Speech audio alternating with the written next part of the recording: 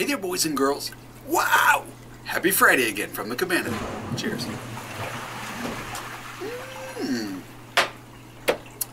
Pina colada. Still good, because I like pina. Okay, I won't sing that song. Thing is, it's finally empty. Yeah, that's from the party a few weeks ago. And, you know, I think normally coconut cream goes bad in that time frame. I mean, even the pineapple juice. But with the alcohol, I think it's good because it tastes good. And I haven't gotten sick once. I mean, I've had diarrhea the whole time, but I haven't been sick, you know. I'm still functional. As a matter of fact, so functional, this was almost a bad Friday. Not a happy Friday. You know why? You want to know why? This is why. Yeah, look at that. Look at that. I just about cut off my finger yesterday. First off, I need to stop working, right? But I was working on a metal roof, and that metal, it can be sharp, and when you're trying to jam something in and you hit the edge and it just kind of slices, it was a bleeder, all right. Yeah, and I just about lost this finger. I mean, I don't know how I would live without this finger. I need this finger.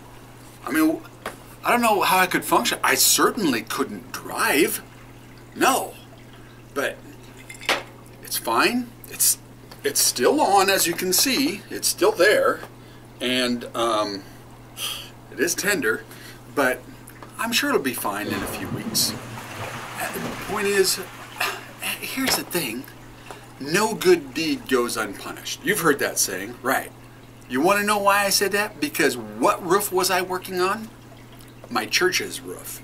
Yeah. Trying to do something good for once, and what happens? I just about cut off my finger. Gosh. But you know, that's all right. That's all right, because you know, when you think about it, it's like I'm following the footsteps of Jesus.